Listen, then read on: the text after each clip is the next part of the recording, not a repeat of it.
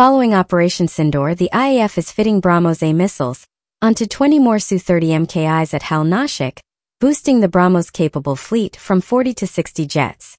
Upgrades include structural hardening for the 2.5-ton missile and integration tests, targeting completion by 2027.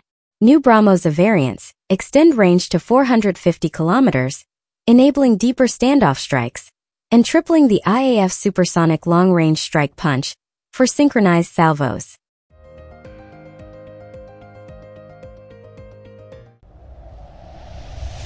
Chennai-based Data Patterns Limited has emerged as the lowest bidder for DRDO's Unmanned Ground Combat Vehicle UGCV and autoloader development project, with a bid of Rs 34.5 crore.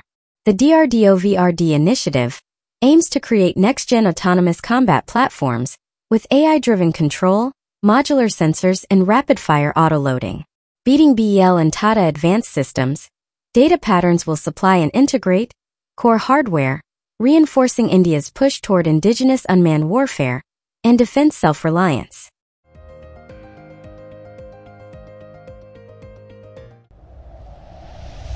The DRDO has issued an expression of interest to identify Indian drone manufacturers capable of integrating its precision-guided munitions, including the UAV-launched precision-guided missile V3, onto advanced UAVs like Archer NG and Tapa's BH-201.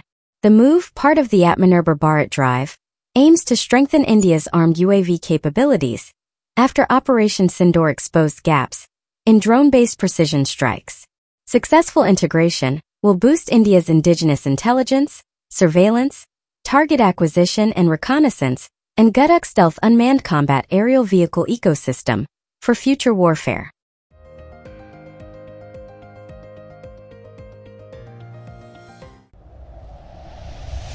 India and Brazil are finalizing a deal for 6 additional Embraer EMB-145 aircraft to expand the IAF's Netra AEW&C fleet to 9. With Embraer assisting in sourcing used airframes, the Netra MkI variants, featuring gallium nitride-based AESA radars, enhanced EW suites, and 450 km scan range, will greatly improve India's air surveillance and battle management. The collaboration, backed by DRDO and Adani Defense, underscores growing Indo-Brazil defense ties and supports Atmanirbhar Bharat in advanced airborne systems.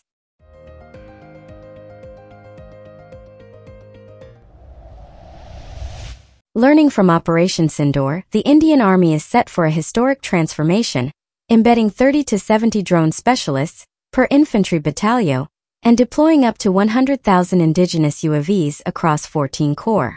Spearheaded by General Upendra Dwivedi, the plan prioritizes FPV, loitering, and swarm drones for ISR, strike, and logistics roles. Supported by IDX and PLI schemes, the initiative shifts India toward self-reliant drone warfare, integrating new commando units, repair sections, and multi-domain formations for future conflicts.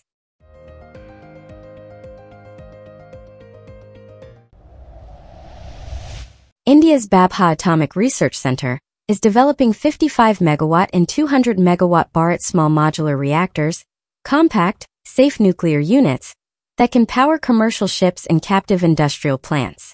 These reactors mark a major step toward expanding nuclear energy's share in India's power mix and achieving 100 gigawatts capacity by 2047.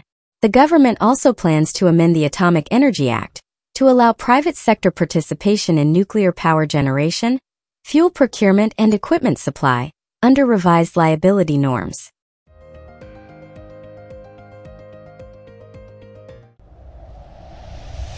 India's DRDO is developing the Universal Communication Suite to modernize Indian Navy submarine communications, integrating internal and external systems for real-time coordination and stealth.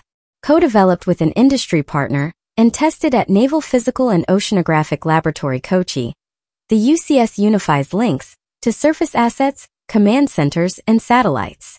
Designed for future indigenous submarines with AI and quantum-secure capabilities, UCS enhances underwater operations, supporting India's drive for self-reliant, next-generation naval warfare systems.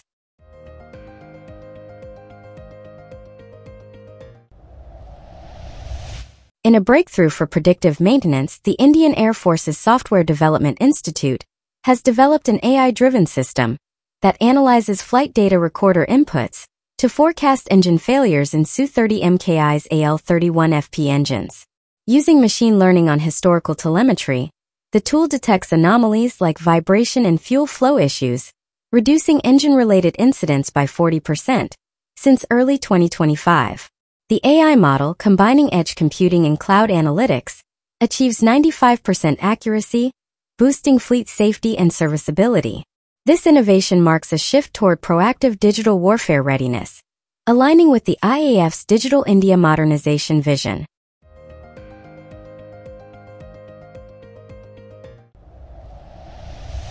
In a major boost to India's AMCA stealth fighter program, PTC Industries has received a letter of technical acceptance from DRDO's Semilac to develop and produce the titanium rear fin root casting, a critical structural component for the aircraft's tail assembly.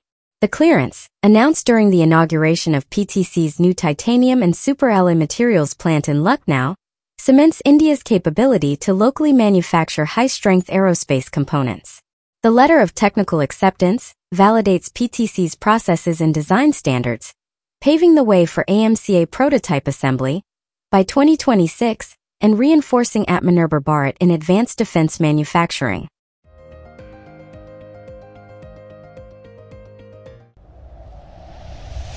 As India accelerates toward aerospace self-reliance, its vast rare earth element reserves, third largest globally at 6.9 million metric tons, are emerging as critical enablers for the Tejas MkII and AMCA stealth fighter programs. To counter China's dominance in rare earth element processing, the Ministry of Defense is pursuing a dual strategy, boosting domestic extraction through the National Critical Minerals Mission and securing strategic imports from the US, Australia, Vietnam, and Japan. These rare earth elements, vital for radar systems, engine coatings, and lightweight alloys, will drive India's next-generation fighter fleet, elevating indigenous content to 80% in AMCA production by the early 2030s.